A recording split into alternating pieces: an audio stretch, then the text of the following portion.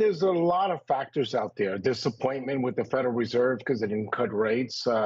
The employment report, everybody wanted it to be a lot stronger. 114,000 makes people nervous. But remember, in a recession, it's not a positive 114,000. That number would have a negative sign in it. It did not have a negative sign.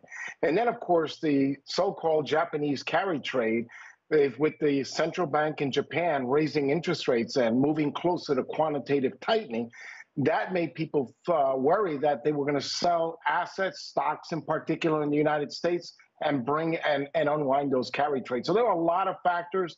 And then when the Bank of Japan sort of said that maybe they're not in a rush to raise interest rates, not in a rush to tighten things out, then maybe there was a little bit less concern about the so-called carry trade. But all in all, we still don't see concrete signs that the economy is going to move into immediate recession, even though the employment report and things like that did not cooperate.